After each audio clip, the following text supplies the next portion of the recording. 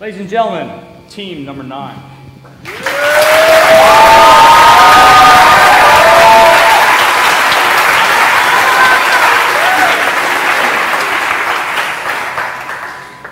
Hi, my name is Noah. This is my colleague Yuko, Michaela, Greg, and Caroline. Now, due to the rules of Envirothon, we can't tell you which state, province, or territory, or maybe even China, where we're from, so you'll just have to guess from this point out. We are representing Enville Aquatic Conservation Group. So, Thon Watershed is a healthy, productive ecosystem in Ontario, Canada. It provides over $1 billion in the form of ecosystem services, recreation tourism, and other uses to the surrounding area. Currently, a threat looms. The newly detected silver carp has the potential to stress and extirpate native flora and fauna, such as the resident lake trout, lake whitefish, smallmouth bass, phytoplankton, and more. The silver carp was likely introduced through either bait dumping or migration through connected rivers and lakes that were previously infected. Aquaculture and aquarium dumping are not likely vectors for introduction, as it is illegal to own any Asian carp under the Aquatic Invasive Species Regulations of 2015.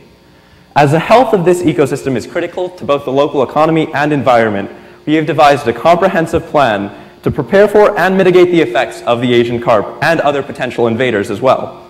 The plan will be run in accordance with several pertinent plans and laws, including the Ontario Invasive Species Strategy, the Federal Aquatic Invasive Species Program, and the recent Aquatic Invasive Species Regulations I mentioned a moment ago. Specifically, our plan will focus on several tenets, especially those of early detection rapid response, the invasive pest management cycle, community outreach, economic sustainability, and collaboration. Under our Watershed Invasive Species Eradication and Rehabilitation Plan, or the WISER Community Plan, Thon will prosper. As a brief overview, Yuko will discuss the environmental factors in our plan and the considerations of funding. Greg will cover the management strategies of carp and other invaders as well. Caroline will describe community involvement and legislation enforcement.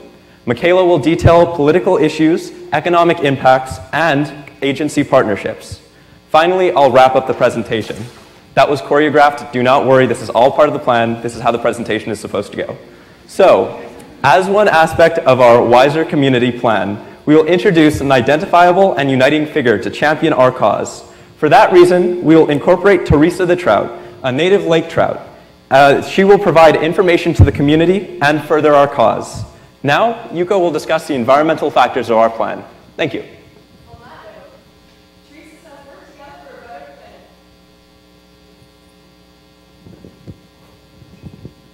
The silver carp has the potential to devastate the aquatic system of Thon Watershed. Given the risk assessment of the silver carp, the chances of its establishment and proliferation throughout other smaller lakes and even the Great Lakes are high and reasonably certain.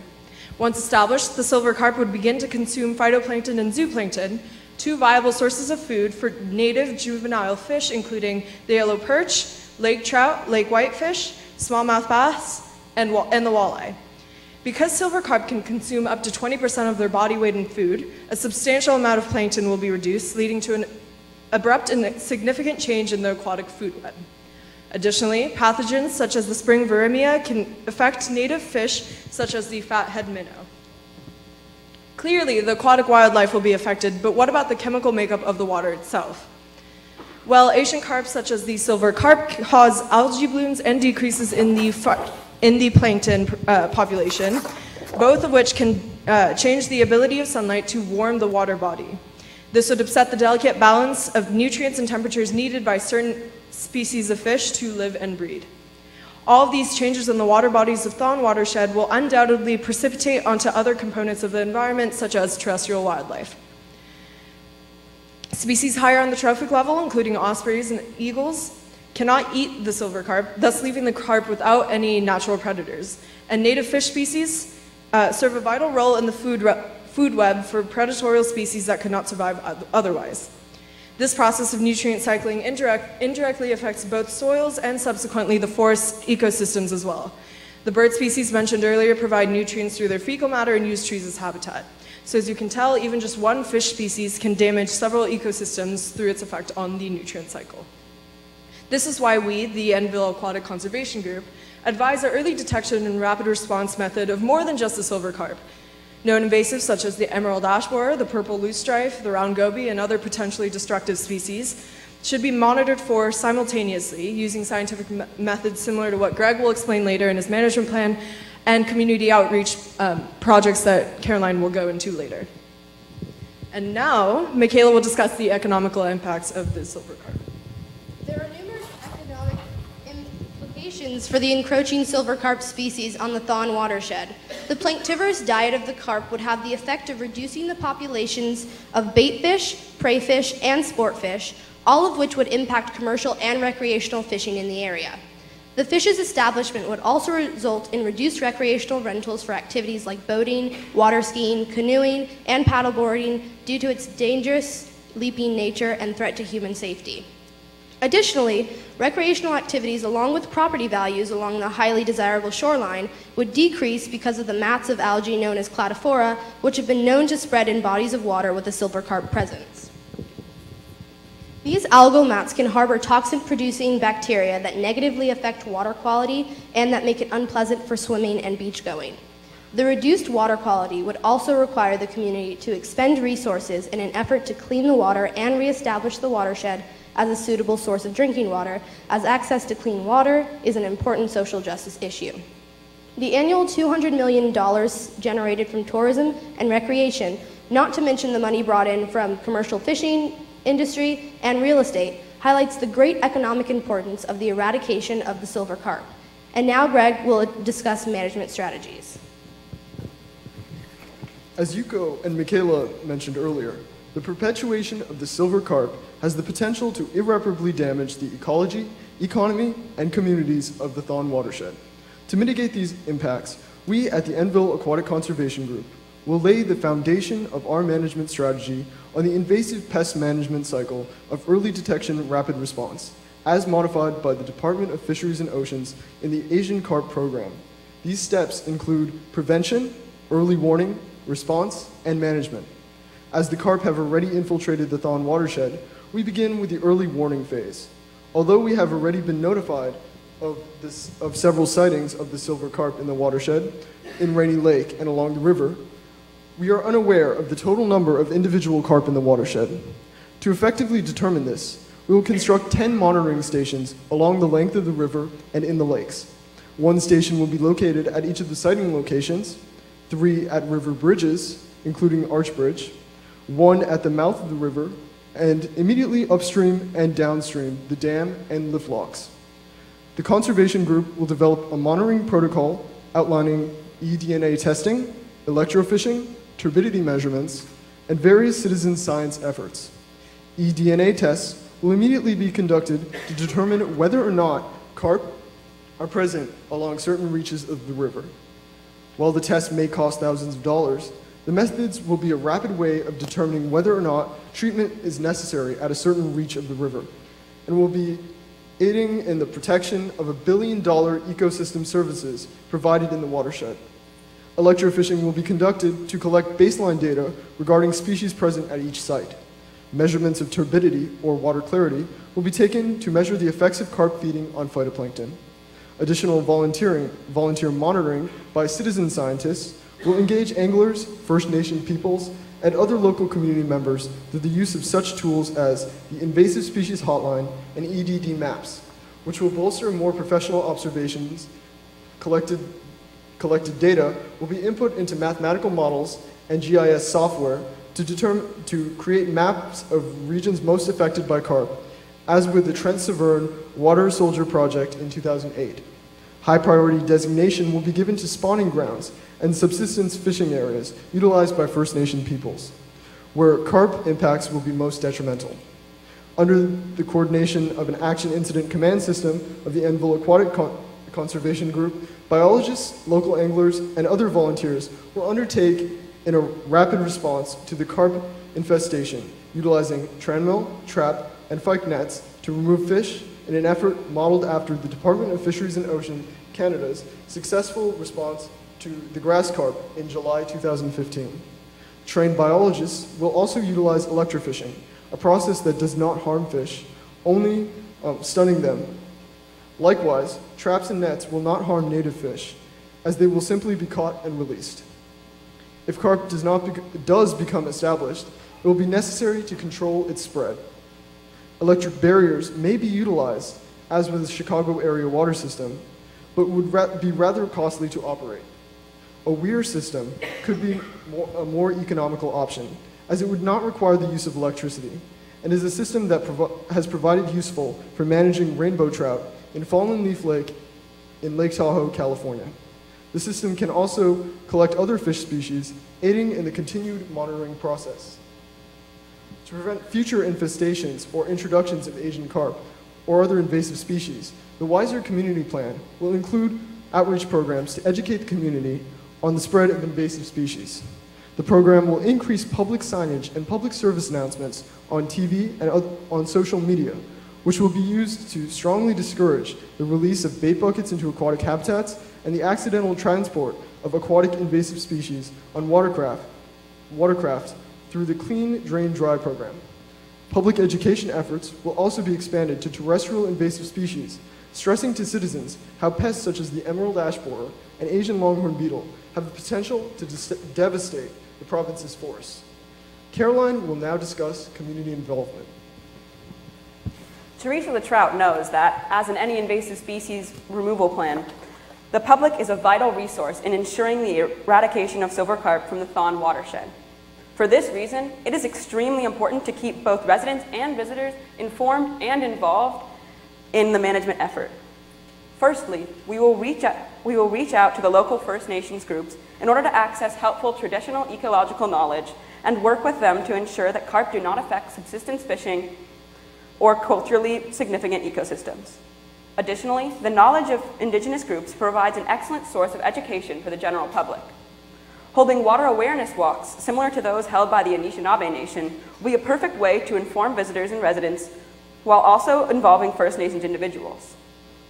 Another important community group to address is the 50,000 annual visitors to the Thon watershed who enjoy the many different recreational activities the area has to offer.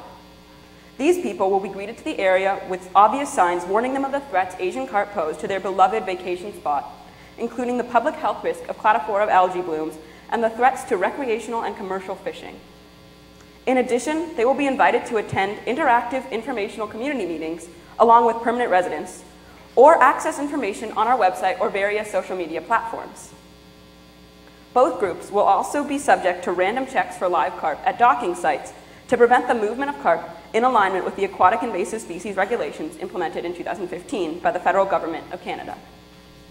These checks will be noted on signs at docking sites, along with information explaining their necessity. In an extension of this program, those who report and turn in caught silver carp will receive collectible badges to show their pride for protecting their ecosystem and to incentivize removal.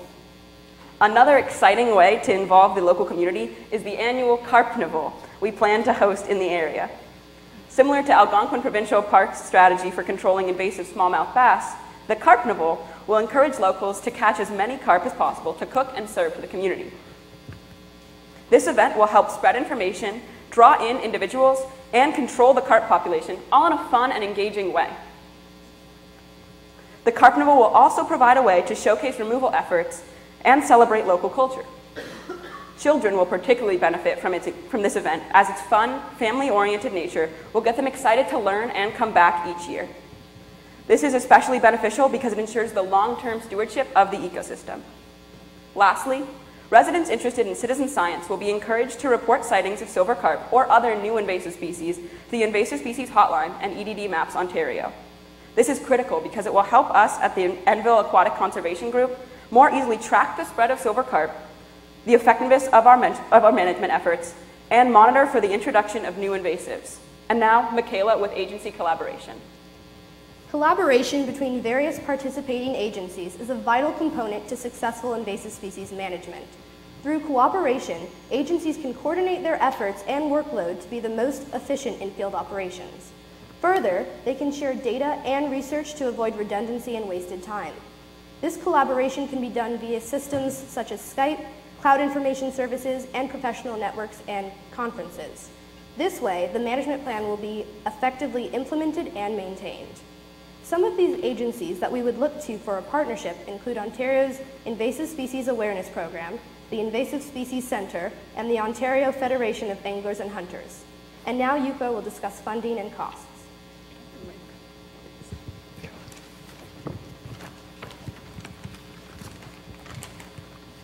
As with any plan or project, an economically feasible budget as well as funding sources are necessary for execution. Both the management plan outlined by Greg and the efforts to reach out to the community as explained by Caroline will cost money, although these figures will vary depending on the effectiveness of the plan and the community's willingness to participate. For our management plan, the most substantial costs will come from the creation of a weir, use of nets and electrofishing, and hiring permitted biologists. This will cost around $300,000 per year, depending on the number of biologists needed per year and the number of weirs set up in the area. While this may sound like a steep price tag, we took into account the value of the Thon watershed and the risk of doing nothing, as Noah will describe later. But the costs aren't really what you guys want to hear. Where is all this money going to come from? While most of our funding will come from the Ministry of Resources and Nature, a federal agency, we have a couple of ideas for a supplemental income, as well as ways to prevent some costs. The Ontario Trillium Foundation is the most generous foundation in Ontario towards environmental projects. If we apply for their collective impact grant, we can receive at least $250,000. The Government of Ontario also gives out $20,000 grants for restoration projects. From a more local viewpoint, partnering with local businesses and organizations can serve as a minor yet community-involving funding source. Lastly, the use of the community workforce and enthusiastic youth can help mitigate the costs of manual monitoring. With these methods of funding, we are confident that the Wiser Community Plan embodies a perfect balance between efficient and effective. And now know what the cost of doing nothing. To understand the situation at hand, we must contextualize these efforts and what we're doing and what it would entail, especially what doing nothing would entail. To illustrate this, consider the zebra mussel and ballast water.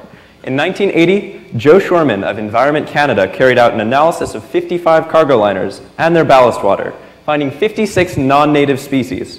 Shorman suggested that these species could become established and presented his findings to Environment Canada, the US Coast Guard, and the Canadian Coast Guard.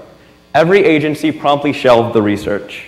Within a decade, the zebra mussel, along with a range of other non-natives such as the Eurasian ruff, became established in the Great Lakes. Within another 2 decades of inaction, the zebra mussel had caused billions of dollars in damage in the form of lost ecological service, reduced recreation capabilities, damaged fisheries, ruined infrastructure, and much more. In fact, according to a presentation given by a representative of the Invasive Species Center, Ontario, the economic cost to Ontario still is $75 to $91 million a year.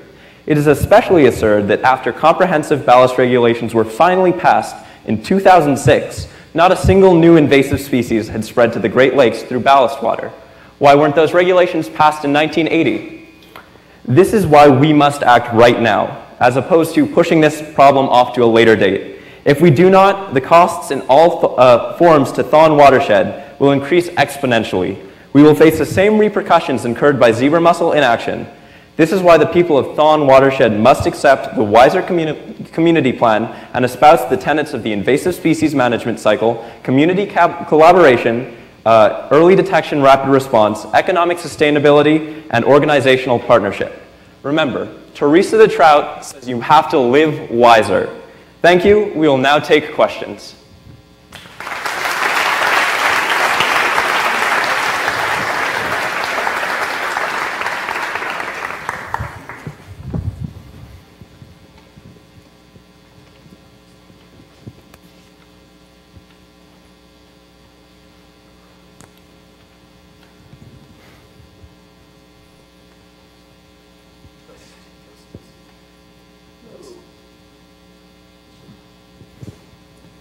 Okay, if you were able to only get half of the funding you wanted to have, what would your priorities be? If we were to get half of the funding,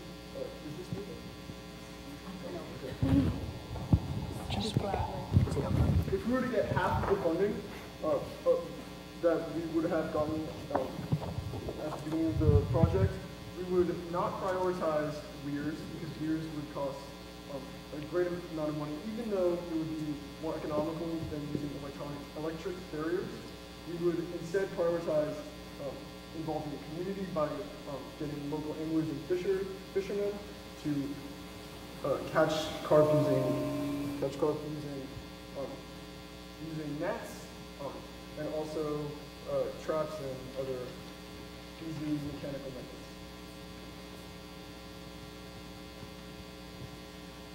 How would you measure the both short-term and long-term success of your plan? The way that we'd measure success is probably not through total eradication of the carp, because even though it would be the ideal situation, it's not necessarily feasible.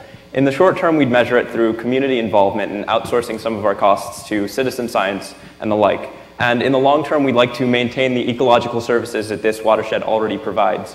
So if we were able to keep it at around the same level, if we were to make sure that the trout were, or excuse me, not the trout, the carp were unable to spread or take a stranglehold on the local fish, then we would consider it a success. How would you go about building a sense of community support for this issue? So all of our community involvement efforts are designed to kind of unify the community. That's why we have Teresa the trout as sort of a symbol that they can all rally behind, as well as the carpnival, which is designed to bring all the community into one place to see what's going on, to learn, and to not only learn about invasive species and learn about the carp, but also to learn about their local culture and meet new people and experience and join together in this movement, as well as the informational meetings, which would also allow community members to all be in one room together, sharing ideas and their thoughts on how things could be better done, or maybe just congratulating us, hopefully. And it's important to remember that as this community will be affected by the silver carp if it is allowed to stay, if we do not get rid of it or mitigate the effects of it, they'll all suffer as well as the ecosystem. So if we present that information in a clear way, then we think that people will come forward, like the Aboriginal people or the local anglers or whoever is involved in the community. Okay. How would you sustain the momentum of your plan over the longer term? Okay, well, I think definitely what Caroline talked about earlier with the community involvement is something that can continue on for a number of years. And, you know, we don't just want to focus on the carp, although that is the issue at hand. We want to use this issue as a jump start to get people to really know what invasive species are and how we can manage them and, you know, get support behind trying to eradicate or reduce those numbers. Okay, so how would you how would this plan be adaptable to other invasive species? So, as I explained earlier, there are a number of invasive species that are, in the area, and although the carp is special in that it's an aquatic species, and there are other invasive species that are more terrestrial, maybe. There are still fish invasive species that can be directly monitored using the same the weirs and things that we talked about in our plan. But the point is so that the community knows about these sorts of methods and that if we do try hard enough, we can stop it, even though they may be different terrestrial / flying species. Also, now that we know that there are invasive species in the area, it's easier to spread information about more invasive species. So with our signage about Asian carp, we hope to also increase information about not transporting firewood, limiting basically all the ways that people can unknowingly introduce invasives into their area. We hope to spread more information about that in conjunction with everything else that we're talking about, specifically about the carp. That was an excellent report that you put together in just one day. If you had more time, what area of the report would you focus on? I think that one really important thing that we would focus on would be the costs and the funding. Since we didn't necessarily have the resources to go into what exactly maybe electrofishing costs or what exactly eDNA costs, that would be important. And especially considering that we're working for the government and getting a government grant, it's not like we'll be able to spend the money willy-nilly. We'll have to submit to audits and stuff like that and just prove that we're spending our money efficiently and that we've put the research into what's effective in terms of cost. How would you market the benefits of your program? I'd say that most of the benefits would be marketed through the community forums and the signage, By bringing the community together, we can share the knowledge that we've acquired through this plan and share with them why they're doing what they're doing and why it's great, and they can see the benefits themselves in the restoration of their aquatic ecosystem as well as their shorelines, which are very important for real estate purposes. There are, as I think, 50,000 cottagers that come, so they will see the results, and then if they don't, it'll be delivered through the forums or the Carpnival. Hopefully there will be no more carp at the Carpnival eventually, and they'll see those effects. And I think a big part of our project is that we're trying to weigh the risks against how much it'll cost. So we're not, we're trying to see exactly how the Asian carp would be damaging to the area, and we're not trying to prioritize the most expensive, the most high-tech methods. We want to really focus on what people can do grassroots as well as the bigger projects like weirs and whatnot. Ladies and gentlemen, team number 9.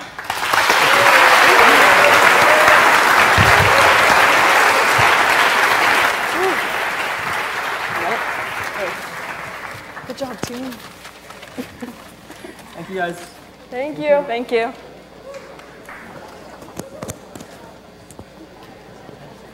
Oh. You left. Noah left. Okay, let's go down here.